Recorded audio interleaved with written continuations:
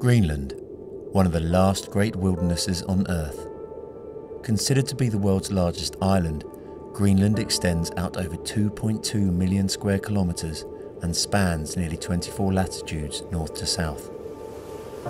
80% is covered by a massive continuous ice sheet and has proven to be the ultimate testing ground for the planet's polar explorers.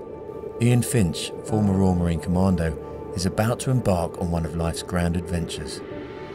Facing brutal Arctic weather, Ian and a small team will attempt a 190-kilometre dog sled expedition in 4 days to explore East Greenland and one of the few remaining native cultures still thriving in a hostile environment, the Inuit.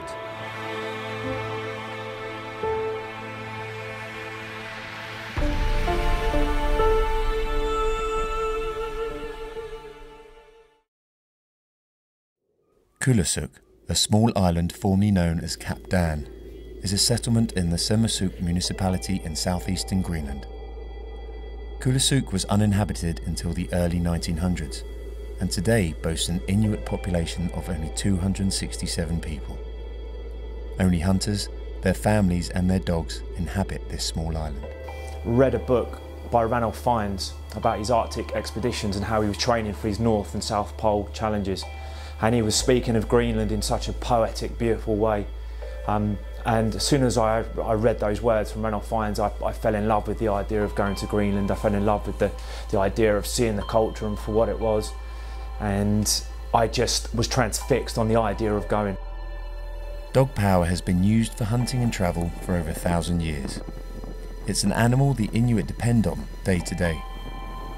In Greenland, dogs have contributed to human culture, and in winter has been the only way to successfully negotiate through and survive such a hostile environment. The expedition team spend 2 days learning how to assemble a dog team and understand the crucial roles each dog plays in the pack.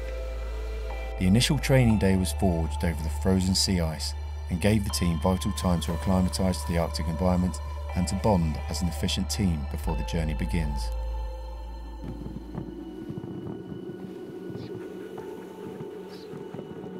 Often in Greenland, weather is extremely unpredictable. Its proximity to the ocean means erratic weather patterns frequently fracture the imposing silence. On day 2, the decision was made, due to hazardous conditions, to halt the expedition team and continue the training and preparation.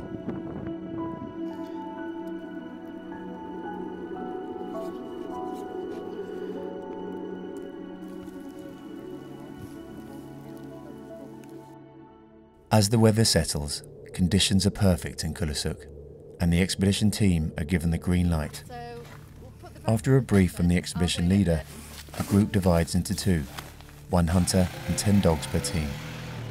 With preparations complete, they leave the frozen shores of the community.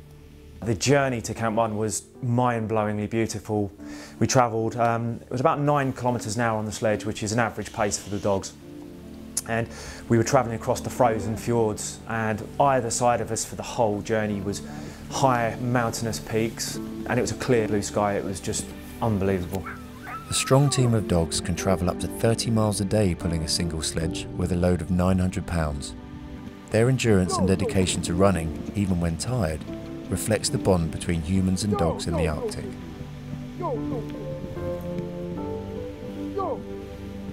There was one guy from Seattle called Karthik who had moved from India to Seattle to follow his dreams, and he had found himself in Greenland with me and with the group on the trip, and he was opening himself up to new experiences. You don't get days like this every day. Just wonderful, brilliant day. He inspired me by being a calm and patient and an open person, and a very receptive person to instructions and what was going on around him. Ian and the team arrive at their first overnight location, Qilaat, an isolated spot 30 kilometres north and 3 hours travelling time from Qilaat.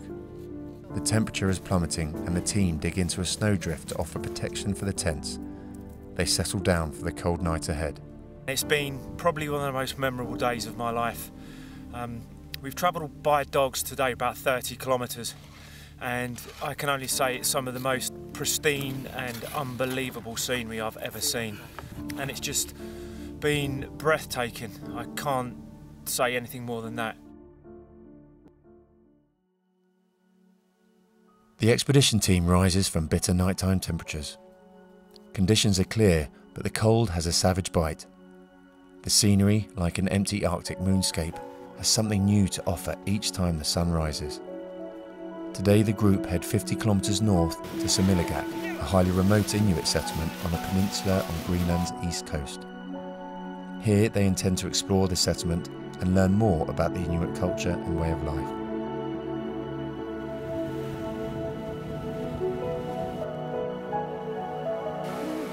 Samilagak is a very, very remote Inuit community on the east side of Greenland.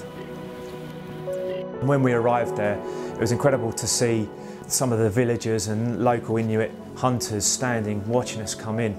But once we got into the village, we were surrounded by bands, mischievous children, and we also had a really fantastic tour of the village as well, which was incredible. But we spent about 2 hours there. We spent some time in the local community centre. But most of the time was really exploring and getting a feel for what Samilagak was like. And also one of our Inuit hunters visited his family there that he hadn't seen in 6 months. At least one daughter living here, at least, I think a couple, and some of his own brothers. So it's pretty nice for him to have a journey over here and catch up with family. What's he looking for?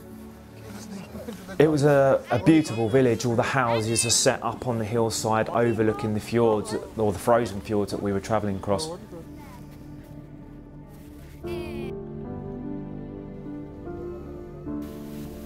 As the team return over the frozen pack ice from Samilagak, every member of the group has the chance to reflect on how the Inuit culture still thrives to this day. The quiet time in the sledges is always time of reflection.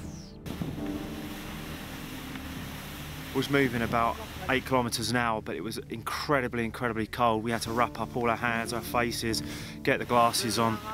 It's amazing to see a culture and a community that's settled so far up in Greenland, that are so remote and so detached from everything.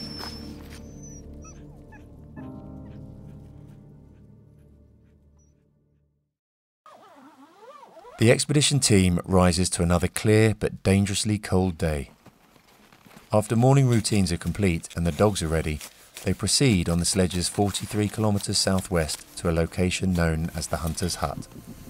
The cabin is a man-made insulated wooden structure that was built in the mid-80s. This would be their midway stop-off before the return to Qilaat the following day. As the expedition reached the 1 hour point, the already brutal temperature takes a sudden nosedive and the Arctic winds begin to show their teeth. Prior to beginning the journey on the third day, the hunters expressed concerns that a pitarak, a fierce Greenlandic storm, was imminent in the area. As the minutes and miles pass by, the weather deteriorates along with the temperatures. As the expedition team arrive at their location, the conditions continue to decline. They are immediately tasked to dig the tents in and build a strong protective snow wall before the storm and temperatures become too dangerous. We had to build a snow wall around the tents to protect the tents because they would have literally blown down in this Greenlandic storm. And it was really tough going because the temperatures were really cold. Some of the people that I was with as well hadn't been exposed to that kind of temperature, and trying to think clearly and stay as a team in that kind of temperature as well. So we had to really come together as a group and work on our strengths and work as a team to get that job done. It was very difficult at times to deal with the extreme temperature. It seeps into every part of your clothing, into your gloves, into your socks. It closes you down, the cold temperature, and as to those moments, you've got to stay focused, you've got to stay in the moment, and you've got to remember what you've been taught. The expanse of the environment and being in the face of extreme conditions can make some people reflect on the important factors about life, its direction, and fear. My biggest fear is not reaching my potential. I believe that every person out there has boundless potential, but when you look in the mirror you have to acknowledge your own potential, your own uniqueness, your own greatness. If you don't do that, I believe we limit ourselves in life. The expedition team awakens to a snowed-in location. As the storm ravaged through the night, the Arctic winds spared the team, blowing through to leave a clear but bitterly cold last day for the 15-kilometre route back to Qilaat. Once more, the journey home is a quiet time of reflection, a lasting moment to take in such a vast environment that even in a modern world is still connected to such a rare and ancient culture. I remember thinking when I was going back, this would be my last opportunity to really take in what was around me, and it was an incredible opportunity just to reflect and actually get a chance to speak to some of the people on the sledge about their experience as well. And we all agreed that it was a life-changing experience. When you're on that last leg of coming home, you start to think about the good things you're coming home to: a warm shower, warm food, a warm bed. And those I remember thinking those are things I was really looking forward to. And when we come back into the village, and then the moment that I was exposed to that warm food and the warm shower, I longed to be back out on the sledge. I felt a sadness. I felt a sadness because I left a little bit of me out there on that sledge, out on that ice, and I guess it will be forever left there. Sometimes I feel that fear and things in life stop us from going out there and really taking life by the scruff of the neck and exploring it and exploring what life means to us. It's the end of an extraordinary journey.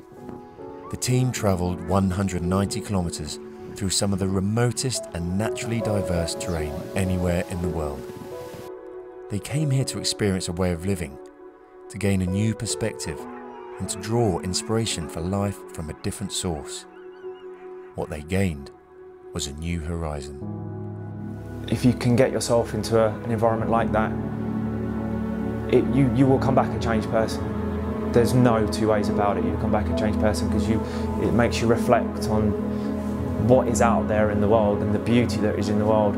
And the only thing that's stopping us getting to somewhere like that is us.